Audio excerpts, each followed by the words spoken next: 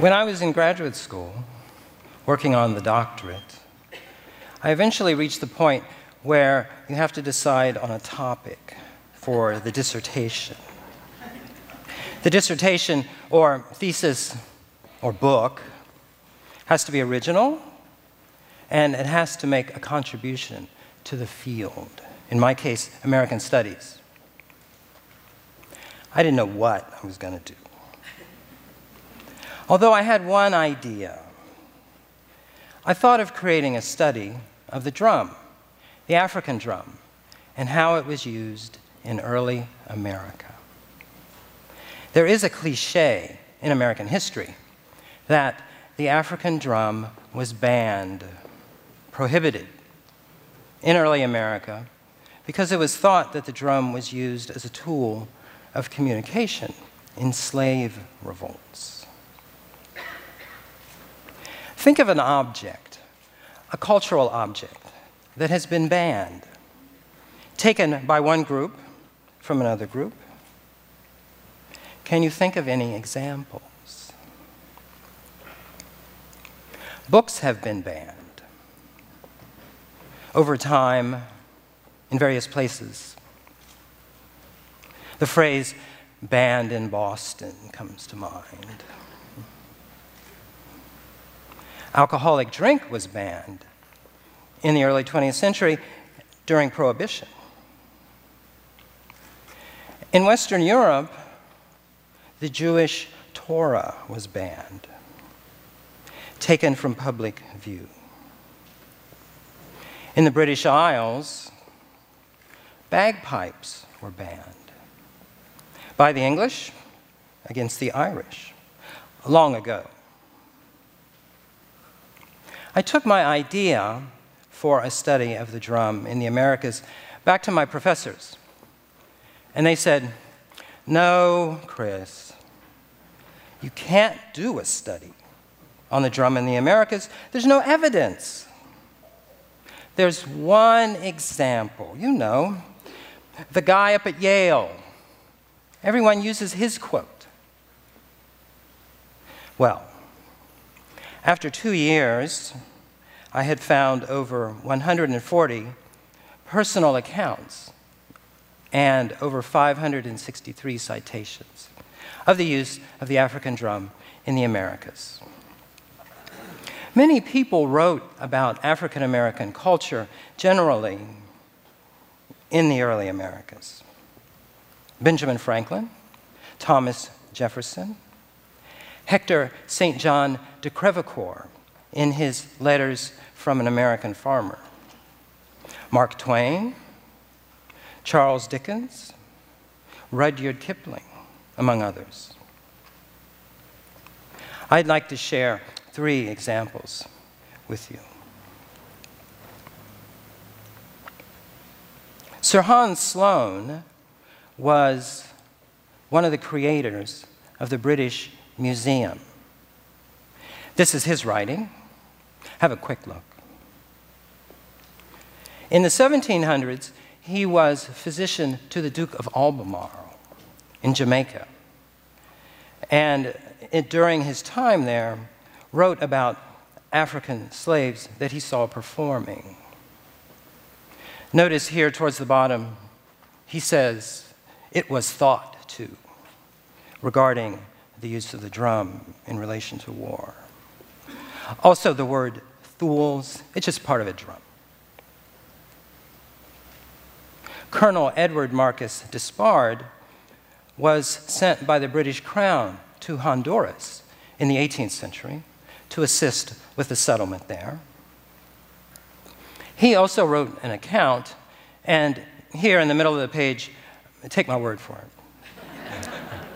He writes about how a group of slaves were playing a gombe drum and caused a stir in the town.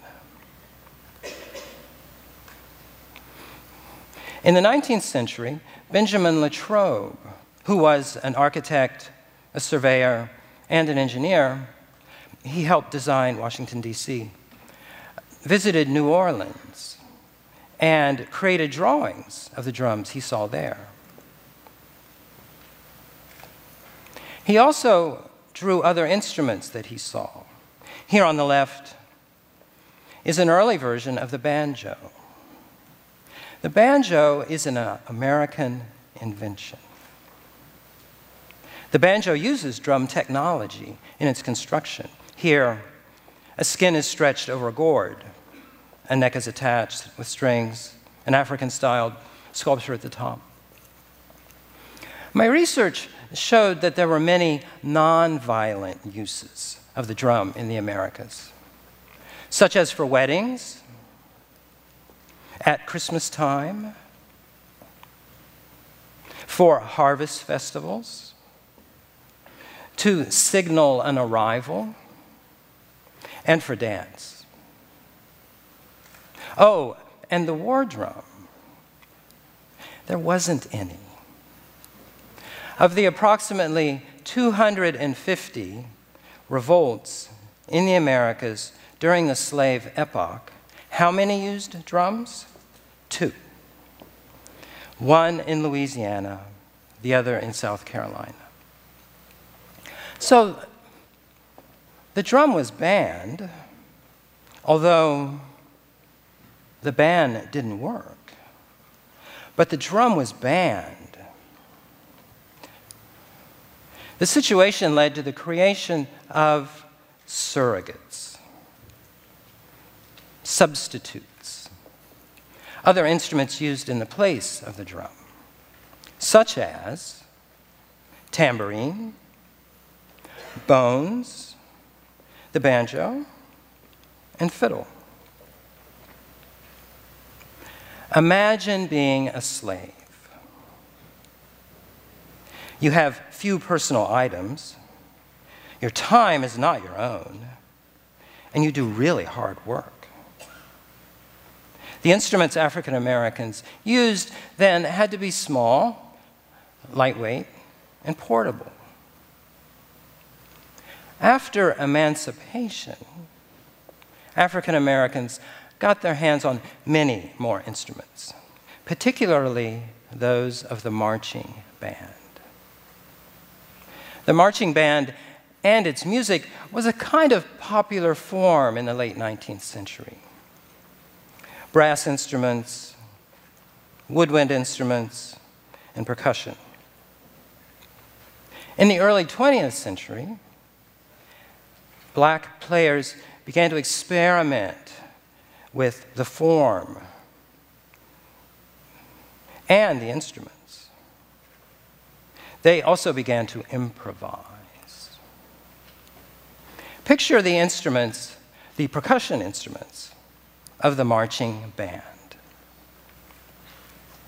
Bass drum, tom-tom, snare, and cymbals, arranged on the floor, not so that one person could play each instrument, which is the case in a marching band, but so that one person played all of the instruments. This innovation led to the development of one of the most important instruments in music today, the drum set. By the way, this is a photo of Max Roach.